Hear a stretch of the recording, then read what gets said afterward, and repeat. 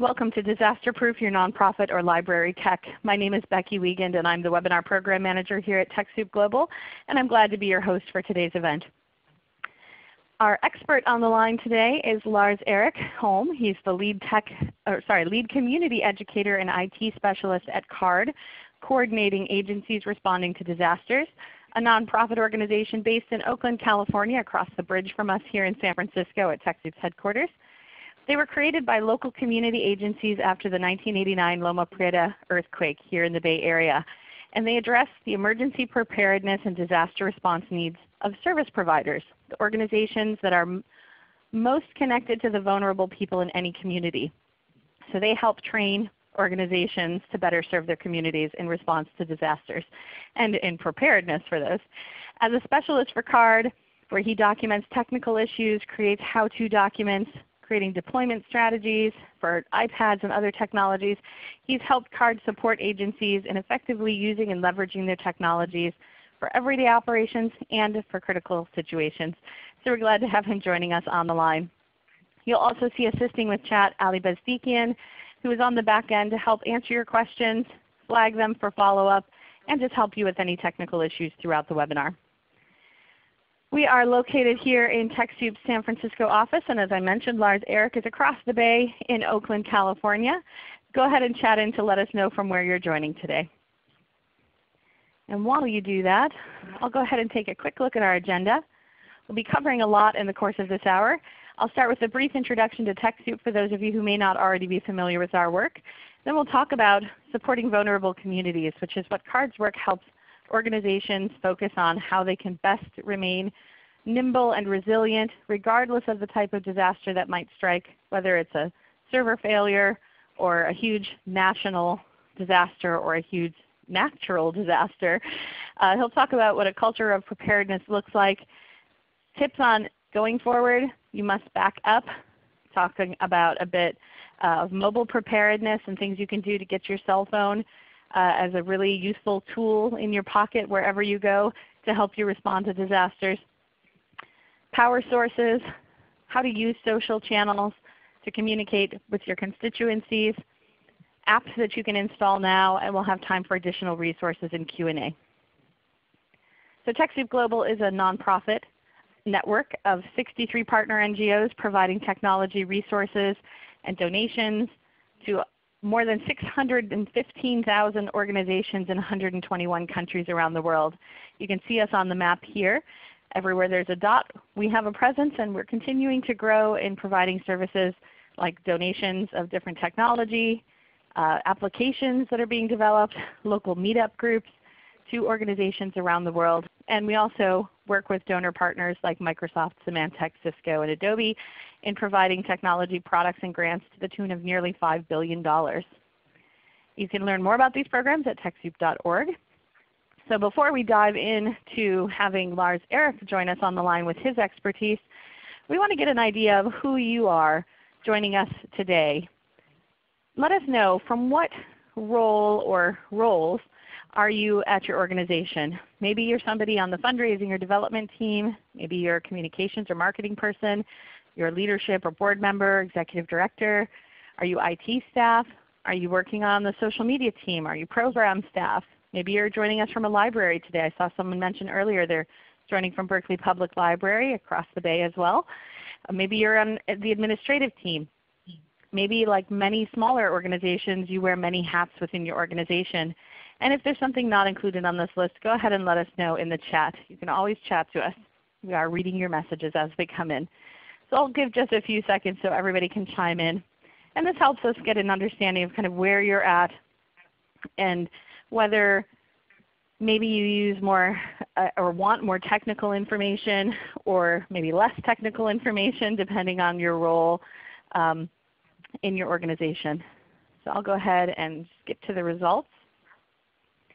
It looks like 35% almost wear many hats at their organization, not uncommon, followed by leadership, board, or executive directors, and IT staff coming in a close third.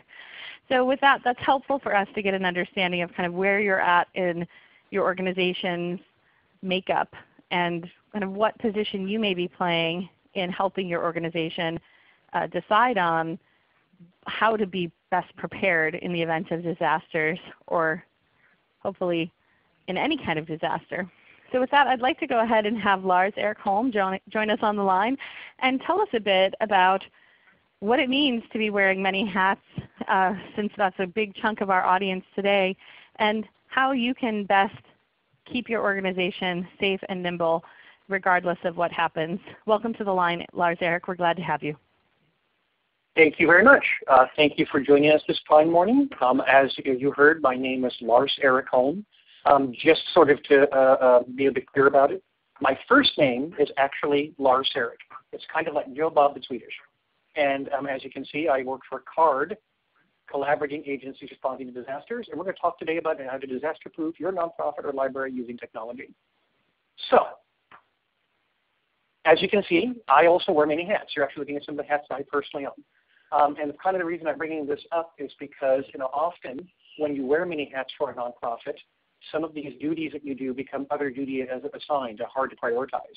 Those of you who are technically proficient probably got into that role because you made the mistake of basically being knowledgeable. Folks saw that you know something about computers, like, hey, bingo, I need you to help me with my computer here. Can you help me out? So anyway, that's kind of what we're going to be doing all about. Just to sort of give you a quick precursor, some very nice resources. If you go to our website, cardcanhelp.org, we can help. We have lots of downloadable tools and resources that we can share with you. Also, I noticed as I was getting prepared for this, I'm going to actually have the links to this at the end of the presentation.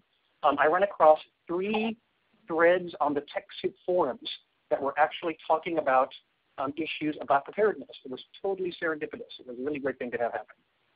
I want to give you guys just a really quick little bit of background, because CARD, Collaborating Agencies Responding to Disasters, we are a little bit different than a lot of the other preparedness organizations that you may have dealt with. We actually take a slightly different approach, and I want to make that clear how we take that approach so that you can actually understand how we're framing things today. We were founded in the aftermath of the Loma Prieta earthquake. Recall that happened during the Battle of the Bay, the World Series, Oakland A's versus San Francisco Giants, and that brought a huge, huge amounts of national attention, to the Bay Area. Sports reporters suddenly ended up having to become disaster reporters. And it became really clear that the needs of many nonprofits and the communities they serve were not being met. So we ourselves are a nonprofit. We exist to serve nonprofits and work with community agencies in very focused areas. And our approach is different. We are deliberately fear-free. A lot of our training is based on research that shows that long-term sustainable behavior, you can't scare people into preparing. So our mottos are prepare to prosper. Our mottos are to have your everyday brilliance become your disaster resilience. That kind of ties in very nicely to what Becky said earlier about being nimble and quick and able to actually respond to opportunities. Really fast, take a look at this if you will. Some of the communities that we serve. So as you can see, there's seniors, low income, visually impaired, people who are single, deaf, hard of hearing, limited English proficiency, emergent needs, children, homeless, chemically dependent, medically compromised. These are all pretty important issues. Take a quick look at this and see if any of the people you serve are on this list. Notice we actually have a second slide. Criminals, people who might not be terribly trusting of people in authority, right? People who are physically disabled, anywhere from minor to major, sorry about that. People who have cognitive or developmental disabilities, folks who are away, pets and animals. Know that people will make life and death decisions based on pets and animals. Cultural considerations. Notice we have religion highlighted there. The way that you would actually give a preparedness message to a member of good standing in the Church of Latter-day Saints, somebody who's a member of the Mormon Church, would be rather different than how you might do with some flavors of Islam. Some areas of Islam, especially in the Middle East, actually look at preparedness very differently. So here is the opportunity. I actually want to do a quick poll. Did you see on those 2 slides any of the people served by your organization? I'll give you a moment to respond to that. We realize we'll be sharing tips that will help your organization prepare yourself, but we recognize that as nonprofits, as public libraries, as charities in your communities, many of you are serving constituents, whether it's patrons at your library or people who come in to your soup kitchen, or maybe people that you're serving in an educational capacity, or whatever it may be that you're doing. And so we wanted to get an idea of how many of you are actually also a lifeline to your communities and working with constituents directly. So I'm going to go ahead and show results here. And it looks like the great majority of you are in some capacity serving some of those people that were listed on the slides that Lars Eric showed. Mm-hmm. Great. Thank you guys. Good. So that's very useful to have. So just kind of be aware that, and sometimes, you know, a comment that once came up during one of the trainings I was doing is that everyone has special needs from time to time. And we're just trying to be very explicit about it because, you know, in the real world, you know, folks don't refer to themselves as access or functional needs or special needs. When people are talking about themselves, they'll usually talk about those kinds of categories. Now, when you're actually helping folks, it's really important how you frame the message. Disaster preparedness discussions can be very intimidating and threatening. And by the way, you know, I actually have a long history of working with computers. I actually remember not only what floppies are, but I also remember when floppies were.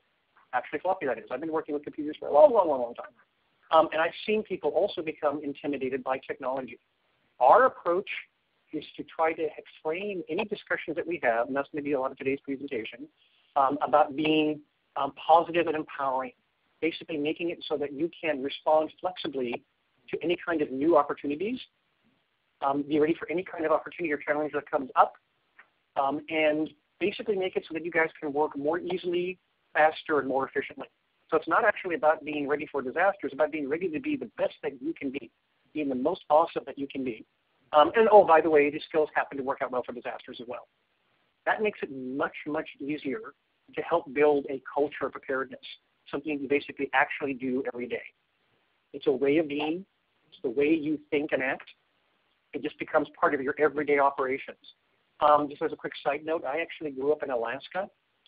And when you live in a place that's remote like Alaska, it's just part of how you operate because, you know, you're far away from hospitals. People depend on each other. So cultural preparedness is very much a part of that kind of growing up in that kind of an area. By the way, technology is becoming a large part of how we act. Technology is permeating everything. Mobile technology especially.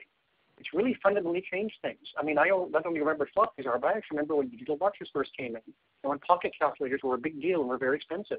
And now calculators are things that you stick onto your dashboard. Some of the ways that you can actually use technology to leverage and become more prepared, you know, build a sense of community. It's alternate means of communication. You can facilitate your response. You can support your partners to greatly do alerts. Oh, by the way, you can raise money. Raising money is often a great thing you can do. So being more prepared, more confident because you've got these connections via technology is a fantastic thing. And as you can see, it cuts across all kinds of demographics, small children, seniors, pretty much all cultures use technology of some kind. Now here is an interesting question. This is what I want to ask you guys. This is called the law of diffusion of innovation, which is basically a fancy way of saying, you know, when do people adopt? When do people actually embrace technology in general? And as you can see, you know, on one side of things, we actually have, you know, the innovators, the people who, like me, for example, especially in my work life, often adopt technology really early on because you have to know what's going on, how things are working. And then you have your early adopters. The bulk of folks tend to wait for the early adopters to work out the kinks, and then they tend to get involved in things like, oh yeah, those iPhones, those iPads are really great. They tend to be like the early majority, late majority. Then you have people who just, for whatever reason, hold back for a long time and finally adopt stuff. You know, they finally get that new model of cell phone. And then you always have the small group of the people who vocally, actively resist. A nickname for those is cave dwellers. People who are consistently against virtually everything. You folks probably have some folks like that in your life. Folks are like, yeah, Facebook, that's a fad, that's going to die out soon. Twitter, never do that. So what I basically ask you guys now is if you actually have something like that, this is another poll, where do you feel you stand? Where do you feel that you stand on this curve? So go ahead and please mark that now. And these are listed in order that they appeared on that curve, on that bell curve. So innovator is the low front end. early adopter, kind of rising slowly up that bell curve, early majority, late majority, right in the middle of that bell curve, kind of where the popular, when something gets to that tipping point of adoption. And then there's the laggards and the vocal resistance. And I just commented in the chat that even sometimes a technology-focused organization like TechSoup falls into the late majority, laggards, occasionally some vocal resistance. As hard as it is to admit that, and it's hard to jump on the bandwagon sometimes, especially if you're not sure what it's going to look like down the road or whether it's worth your time. So go ahead and chime in. I think most people have voted, so I'll go ahead and skip to the results. Nice. And it looks like early majority, late majority, well, some early adopters too. That's great, and a few innovators in there. That's terrific. Thanks for weighing in on that. Thank you, folks. Good.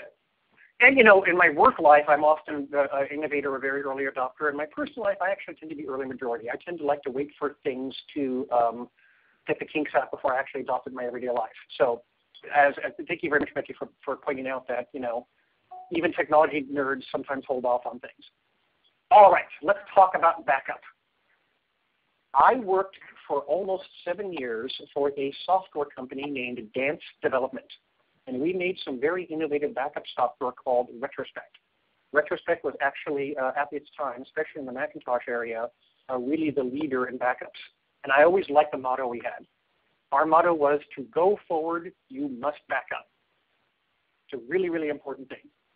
And I've actually lived with backups. I mean, I'm actually one of these people who, because I worked for Dance, do backups a lot just because it became part of my life. And it's actually been a really important thing.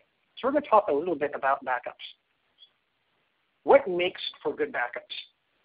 I think there's like 4 really key things. First off, backups should be automated. They should run frequently, I think daily at the very least, without requiring human intervention, a minimum of that.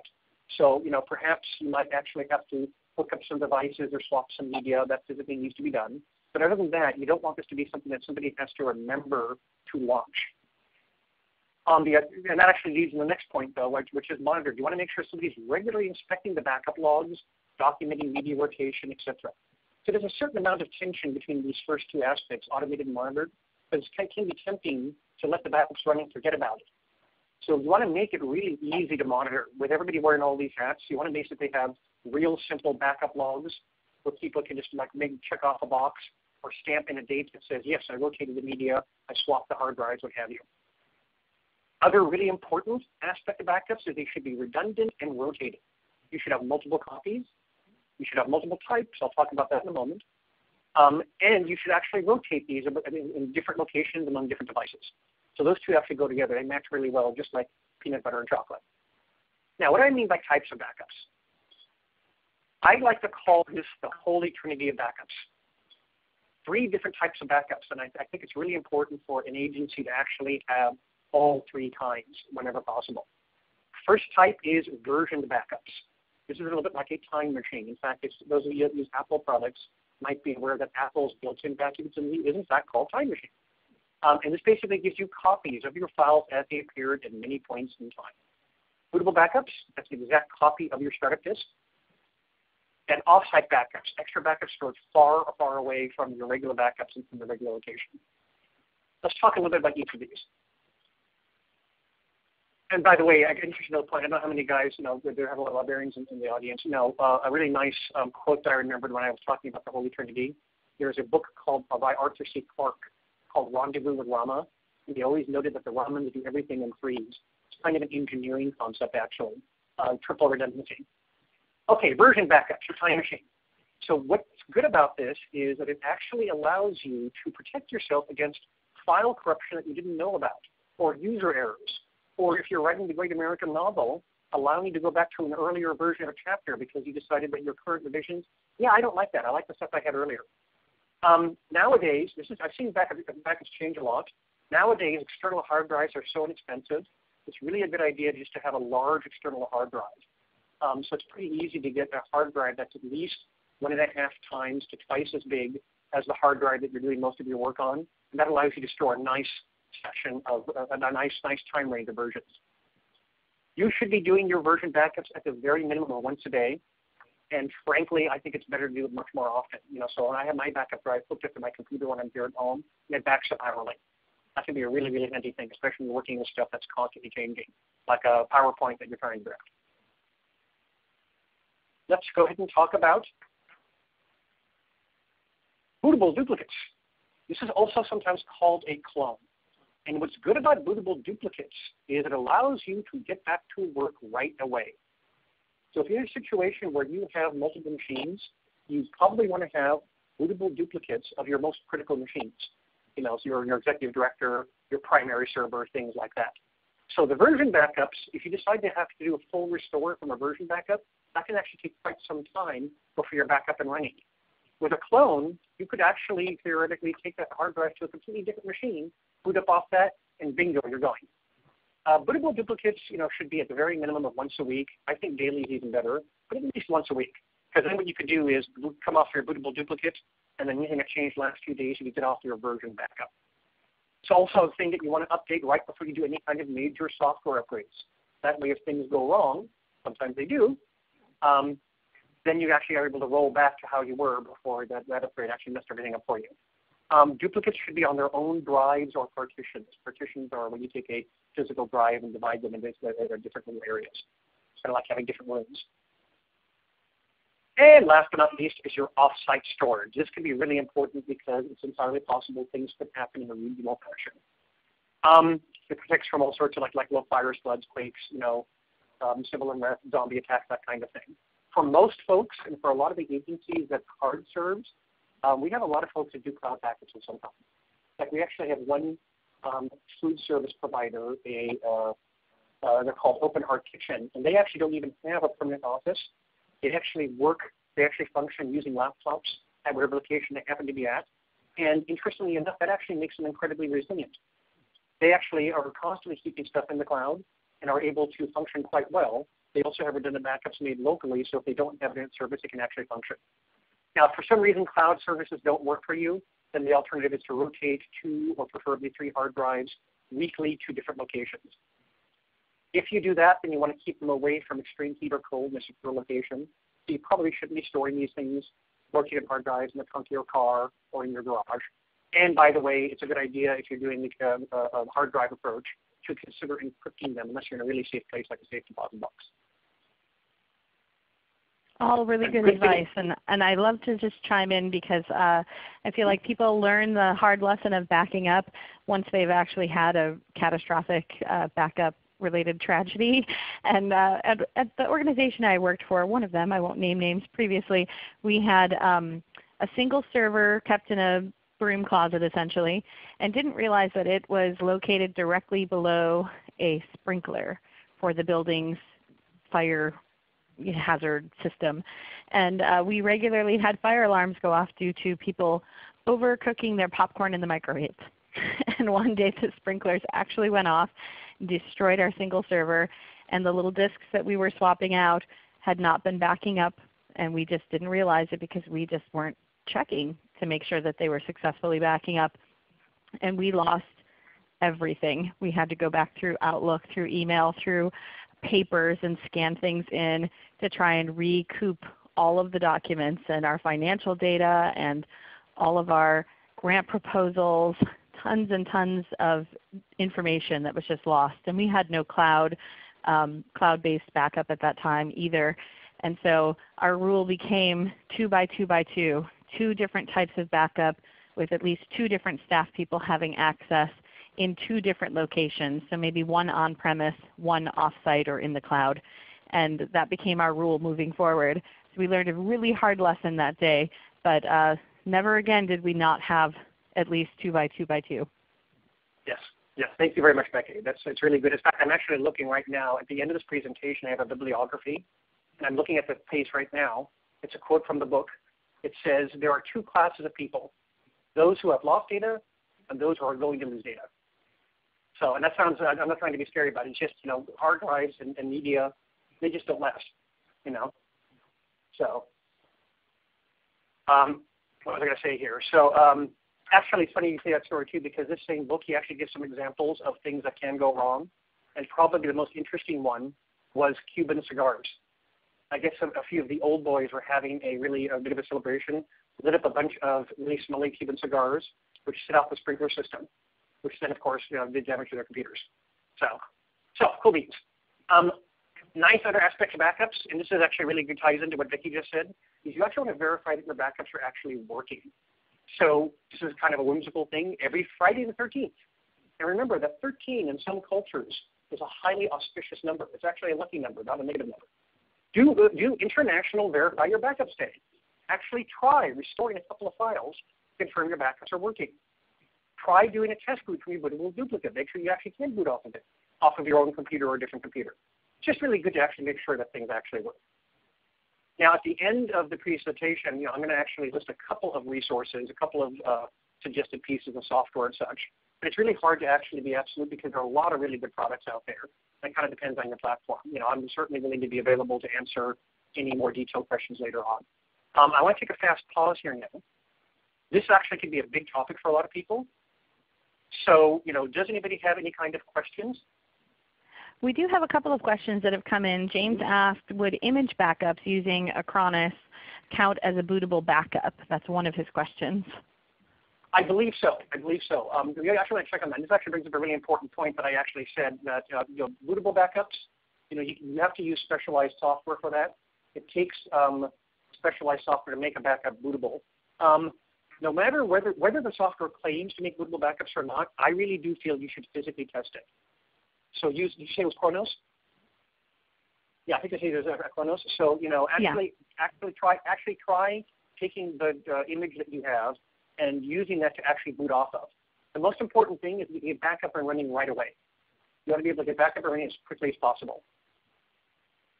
So great. And he also asked, and mentioned that the sprinkler issue is what they're facing right now. So we know we were not alone in that scenario with having a sprinkler directly above our server without actually having ever realized that could be problematic.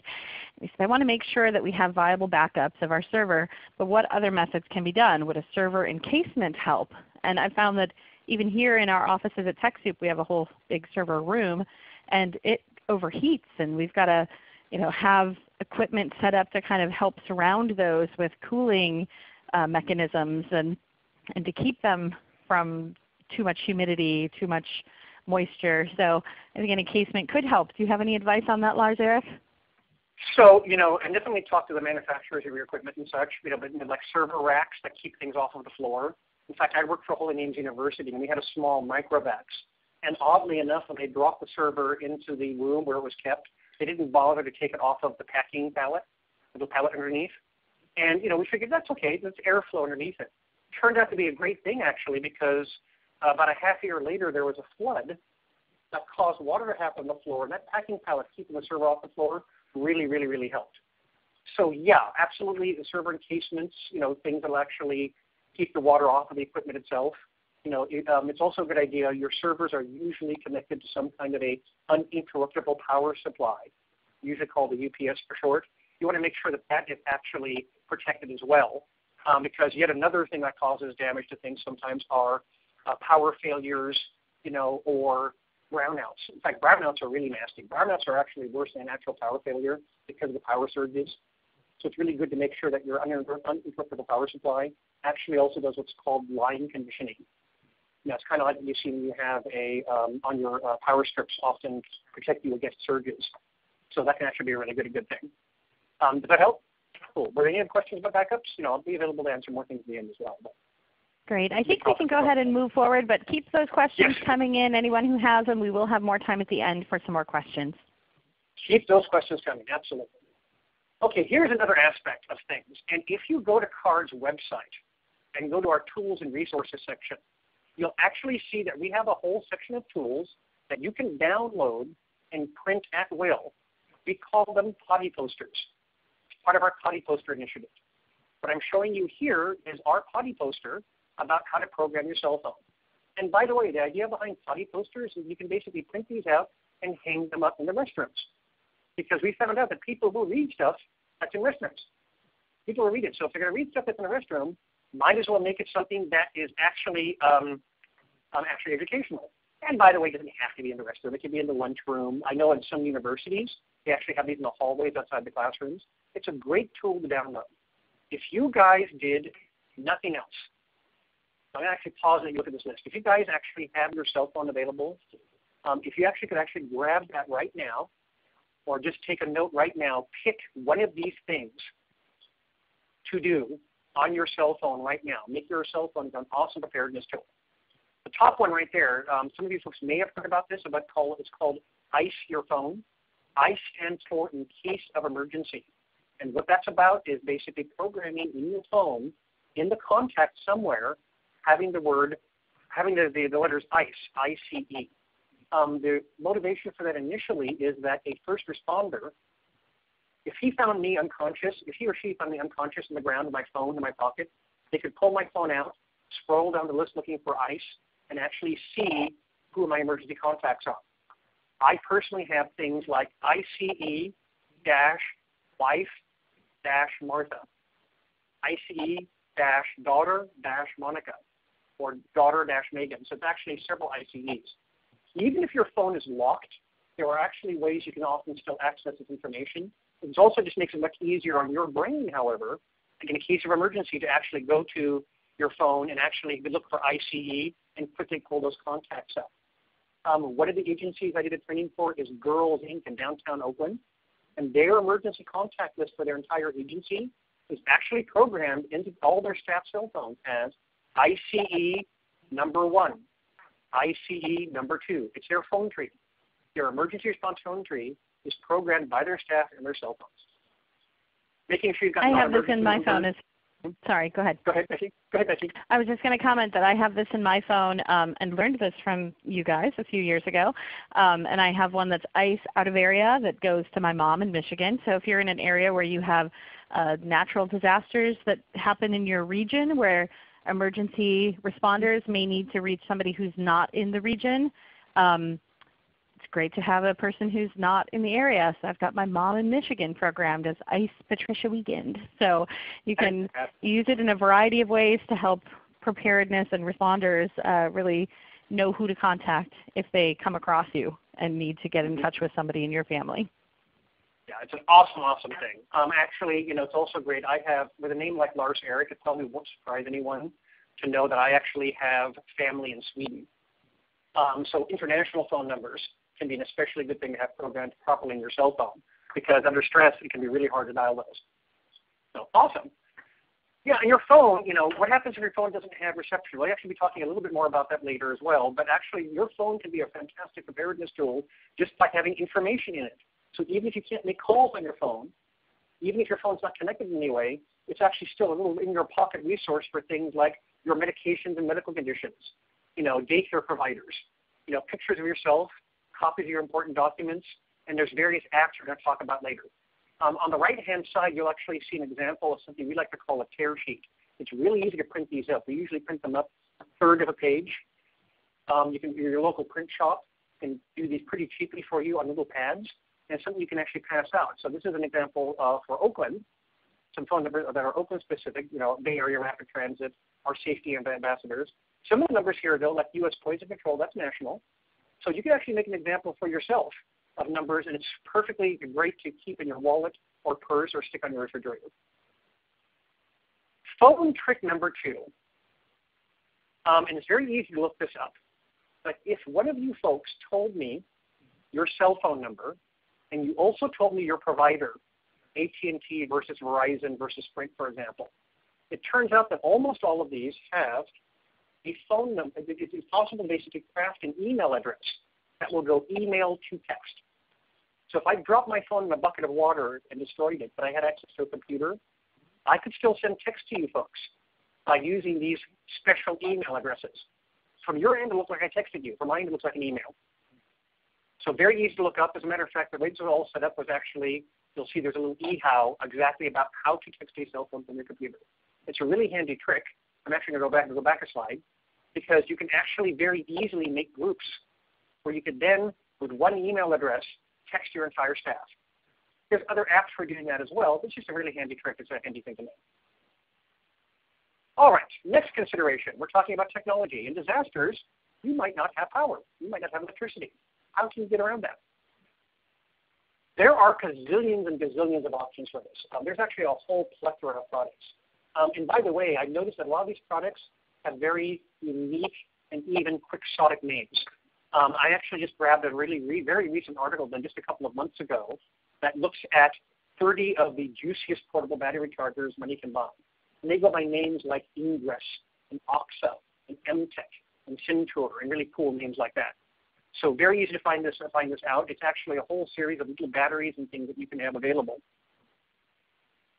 Morphe case. Our executive director, Anna Marie Jones, actually has a case where you can actually flip the switch and she's got more power. Car adapters. And by the way, a really good habit to get into is to actually have your phone plugged in whenever you're driving around. Another habit is to give your friends car chargers. Anna Marie Jones, our executive director, likes to give her friends car chargers because that way she knows that if she's in their car, she can charge her own phone with it. And car chargers are often very adaptable. A super, super cool present that you can give people, I'm actually showing you a photograph here of two of my own, are these little pocket keychain batteries that fit in your pocket and give you a simple charge off your phone. They're very inexpensive. The red one actually costs like about $15. The one on the right actually was a present for my wife for Christmas. And I don't know how many of you guys are campers, but it's kind of funny because campers actually, you think that camping, I don't know, the idea of taking technology out in camping, I'm kind of trying to get away from technology, frankly. But it's actually kind of a cool thing to be able to actually charge stuff off of solar chargers. And they've really dropped in price. A lot of the things here are under $200, some cases under $100. That can actually be a really quick option if you can have. All right. Social media. Social media is a way that you can actually stay connected. And a really important point to note is a lot of these platforms here actually have funding and infrastructures that governments, agencies could only dream of. Facebook actually has server farms located in northern Sweden on the other side of the world. They're really committed to getting things back up and running quickly. Facebook is marvelous for doing your partnerships ahead of time and being engaged with government agencies and officials. It's also a communication tool that, frankly, a lot of people are already familiar with. A lot of people, even if they're not avid Facebookers, you have a Facebook account just so you can already follow stuff. I actually know some agencies that actually have a Facebook page set up specifically for emergencies. In addition to working for CARD, I also teach the children's class at the Aikido Institute here in Oakland. And I have a colleague who went to Japan a few years back to practice Aikido, it's a traditional Japanese martial art, and also study Japanese and travel. Shortly after Curtis got there, they had an earthquake, followed by a tsunami, followed by a reactor meltdown. And we were all kind of freaking out, wondering what on earth was happening for Curtis. We discovered that Curtis was okay by his Facebook page. He posted a message that said, "Hi, we're okay. We're going to leave Japan soon, so not to be a drain." Just that being able to say that you're okay is a fantastic thing. Another way you could actually do this would be via LinkedIn. LinkedIn is actually the social media that people use that don't actually like social media.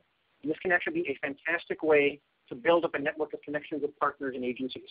You can do status updates, very Twitter-like, and it actually links very nicely with other applications. So your Twitter feed can actually post to your LinkedIn. You can say things like, "I'm okay," and all of your professional colleagues located here. And notice that nearly half the members are outside the U.S. So it actually has a really good international scope, just like TechSoup does. Twitter. Twitter is the rushing river of social media. I'm not going to actually talk to this, but when you look at the slides later, this kind of describes how Twitter works. I will do want to apologize. The statistics at the bottom here are actually dated. The last time we checked, the service actually does 1.6 billion, that's B as in billion, queries per day. And as of May of this year, 2015, Twitter has more than 500 million active users. So this stat is actually really dated. My mistake for that. My apologies for that mistake. Twitter is actually a really, really great way to stay connected. It was actually instrumental in a whole series of disasters. H1N1, the Center for Disease Control, did a lot of control over rumor control by monitoring that. So I actually personally found out that things like BART, I actually find out why BART will stop in the tunnel before they say anything over the PA system. So whether you ever tweet or not, it's a great way to basically stay connected, keep your finger on the pulse of what's happening. This is actually a nice example, in fact, when a card was actually at the Emergency Response Center for Occupy Open. Twitter let us know what was going on. Okay, this is going to be really, really fast. Preparedness apps. And rather than giving you guys a boring list, we actually have like a whole series of slides that we go through. But here are some nicely recommended apps. I'm going to spend a few seconds talking about each of these apps, and then they'll be available for questions later on about them. GroupMe. GroupMe is a fantastic way to get messages out to large groups of people. Dropbox. The guy who founded Dropbox kept losing his USB drives. He got tired of that and founded Dropbox. Dropbox integrates really, really well with many other apps. So it's a great way to keep your stuff in the cloud. 1Password. I could actually talk at length. This could be a topic all unto itself about how to keep your password information safe and secure. Fortunately, and Becky can chime in on this real quickly, there's going to be a webinar on cybersecurity sometime this October. So it's by TechSoup. I highly recommend checking that out. Yes, we will be having one October 1st, so watch out for that coming soon. October 1st, coming soon to a computer near you. So remember, if your cell phone doesn't actually have any reception or connection, you can still have all these apps that will give you information on first aid and CPR and being able to locate where things are.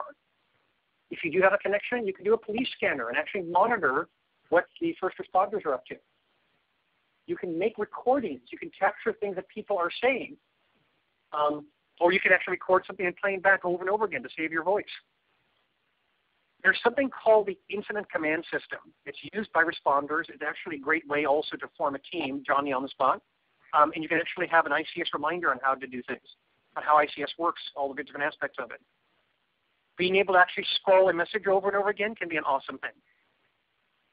Remember your CPR? Maybe not. Maybe it's good to have an app remind you that, especially when you're freaking out. Triage. Actually knowing how to actually do medications properly. There's a cool app called Megaphone that amplifies your voice. Social media is a great way to stay connected for emergencies, but there's also a specialized app called Nixle. Nixle is actually a way that you can actually connect to what your responders are doing, gives you alerts for your areas and so on. I actually noticed that when I traveled out of state, Nixle automatically started giving me messages for my new location out of California. I thought that was a pretty nifty thing. Skype. Remember Skype? You don't have to have video. Skype can also just be audio. It's an alternate way to handle things if your landlines are down or your cell phone isn't working. And tied into that as well is there's an app called Line 2. There's other apps that allow your iPad or your iPhone or your smartphone to be able to act as a telephone unto itself. Here in the Bay Area, we have a public transit information provider called 511. So wherever you guys are located, I think there's a really good chance that you have a similar app. Weather. It's always good to know what the weather will be and whether there will be weather. Some areas of the country that's more important than others. Siren machine. One of my favorite clips from a TV show called The Big Bang Theory has Sheldon waking up one of his roommates with the alarm that's on his phone. A lot of you folks are probably familiar with Google Translate, which is a handy thing. Jubigo is good to know about simply because it does not require an internet connection to work. So if you don't have connectivity, this could be a great way to go. News aggregators like Flipboard actually can keep you abreast of things that are happening. In fact, I've noticed that Flipboard, whenever there's a major incident or major anniversary, often has a specialized section. So that's pretty quick, but that's actually because it's less boring than giving you just a single list. It's really easy to do any of these things. So the thing that you want to ask yourselves now is, what is one of the things that you guys are going to do? What you're going to do? Are you going to program your cell phone? Are you going to download an app? I would like each of you guys to please commit to taking on to one of these things before the end of your day is done. It's not hard to do. It's fast, fun, and easy, and it actually just increases your preparedness to no end. Thank you very much to all of our supporters. This is an indication of some of the people who have funded this in the past. Here is a little bit of resources I promised you guys. So tools and resources. You can look at our research. You can download our potty posters. We actually helped with TechSoup create a document called The Resilient Organization, a guide for disaster planning and recovery. I love this document. We were part of the collaboration that made that, and at this URL is that document and some other resources, things you can download. These are the 3 articles I mentioned earlier.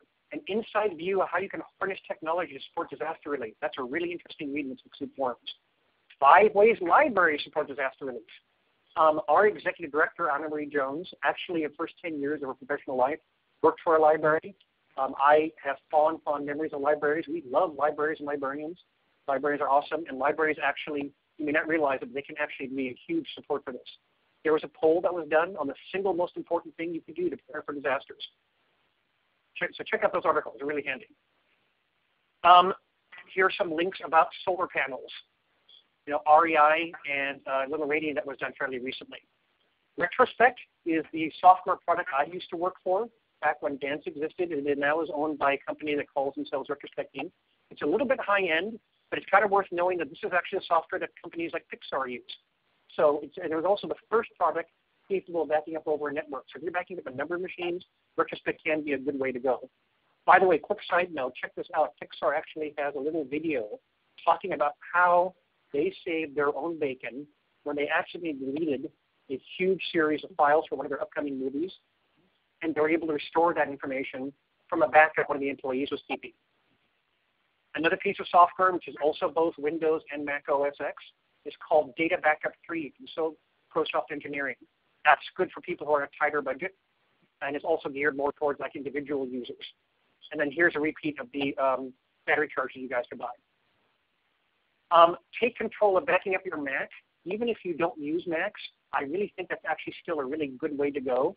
It's really easy to generalize as advice.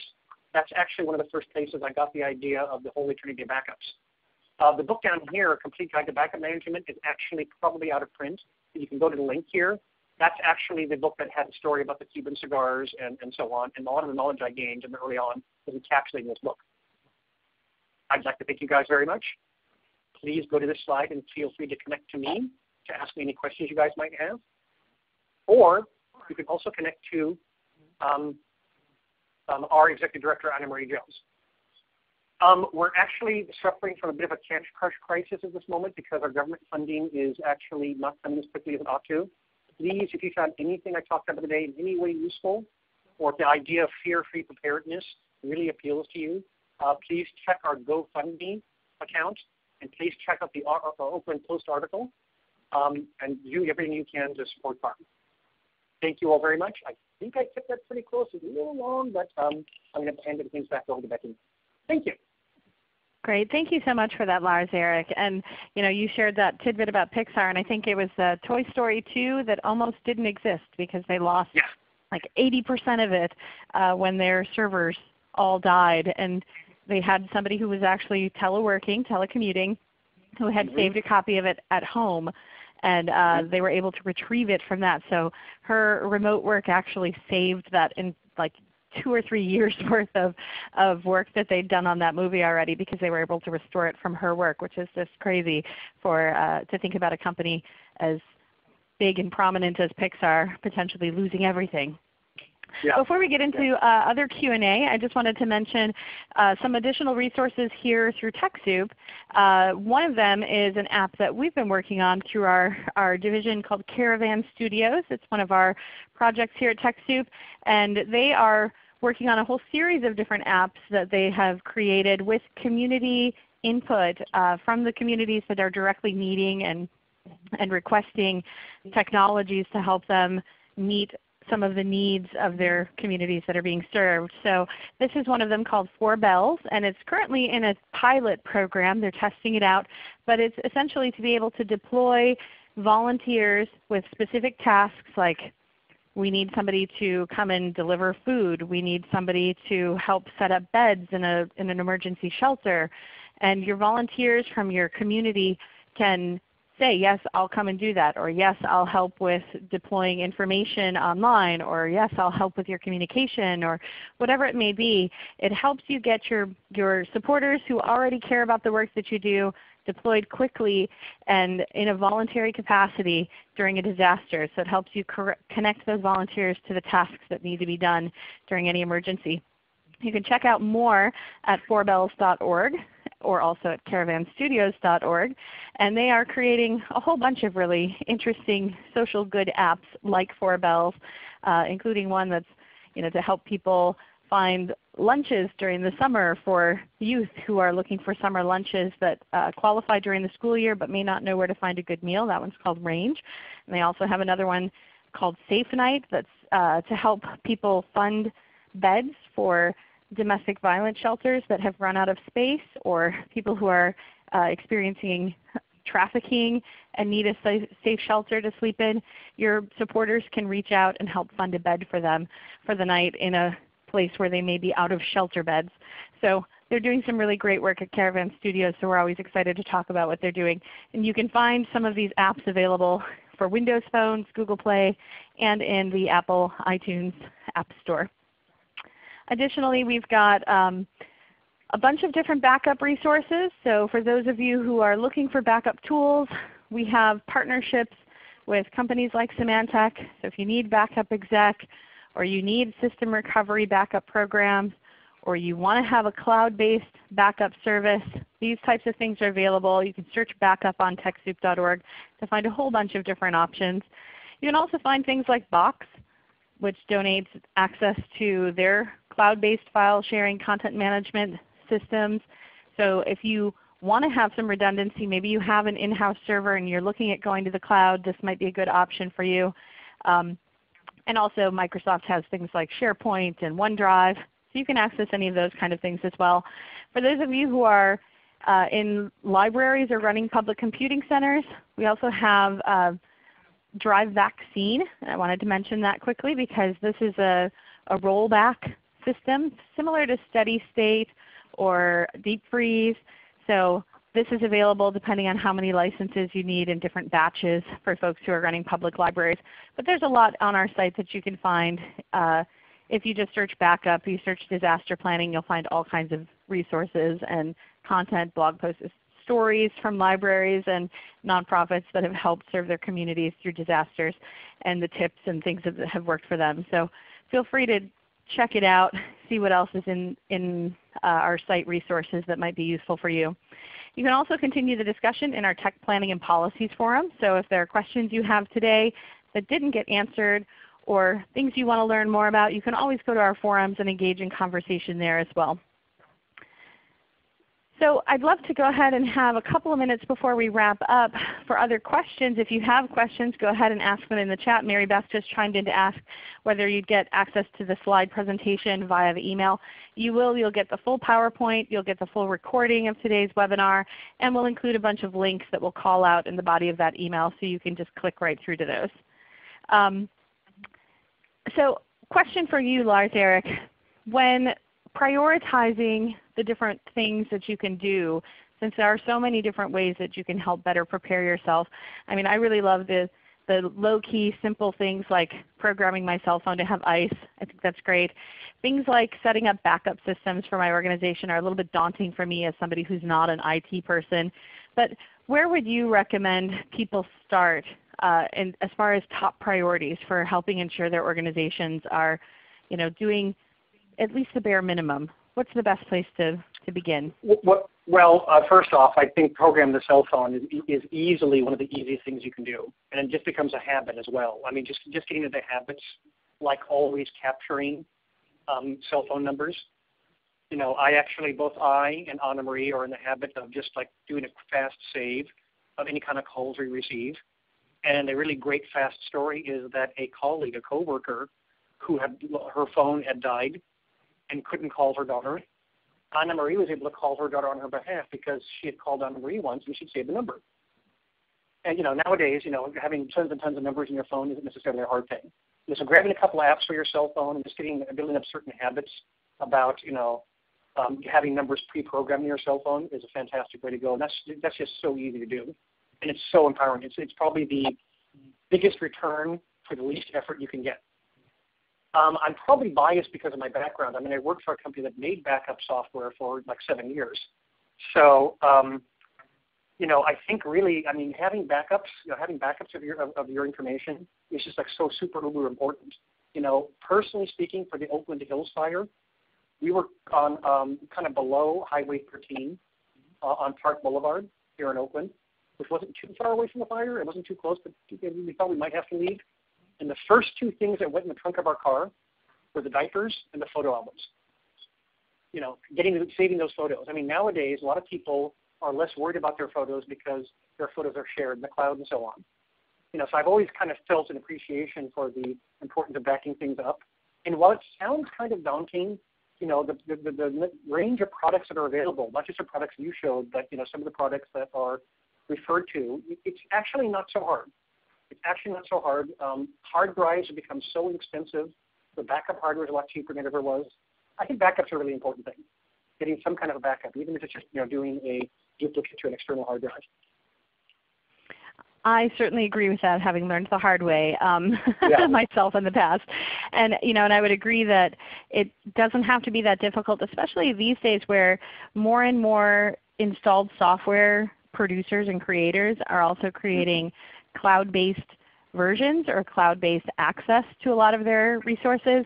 Now, if you serve certain communities where you have sensitive health data and you're restricted from being able to keep some of that online, that's understandable. But there probably are a lot of things you can keep safely online, and that you're doing the checks and talking to those different providers to make sure that their security and encryption and all of that is sound in your agreement before you move to them. But most of them, especially if you're a smaller organization, having just a server in your storeroom or your broom closet, like in my prior organization, is often going to leave you much more vulnerable than having something hosted in the cloud where it's part of Microsoft's or Google's or one of these big huge companies, Amazon Web Services, whatever it may be, where they've got tens of thousands of servers in these huge server farms in a huge variety of locations around the world that are redundantly backing up with lots of redundant power sources. And even though the risks of breach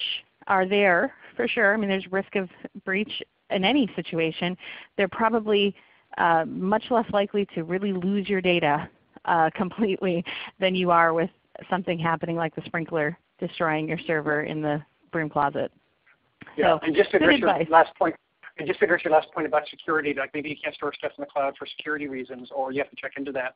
Most good backup products, especially the mid-range to higher end, have encryption as an option, and the encryption is actually quite strong. And there's also separate encryption products, so you can actually encrypt stuff before you pop it on.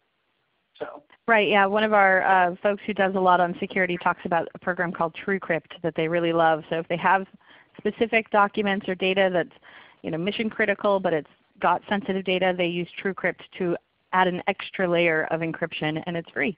So I'd love to go ahead and wrap us up since we are at the top of the hour. Thank you so much for sharing your expertise, Lars Eric. Thank you to our audience for chiming in, and please continue to let us know in the chat what one thing you learned today that you're going to go back and try and implement, or maybe you already did something during this call. Maybe you programmed something into your phone, or maybe you're going to create that cheat sheet with the local emergency numbers that will not only help you and your staff respond better, but also help your communities that you serve, since 76 or 80% of you said you serve some of those vulnerable communities. And go ahead and keep in mind that you can share all of this information with your friends and colleagues so that they can also benefit from having some tips on helping better secure and keep their organizations nimble and resilient in response to any disaster. I'd like to invite you to join us for upcoming events and webinars. Next week we have two different events, one for libraries in particular, or those of you who may have public computer labs if you're a nonprofit. We'll be talking about managing mobile devices and how you can check those devices out and make that easier for you.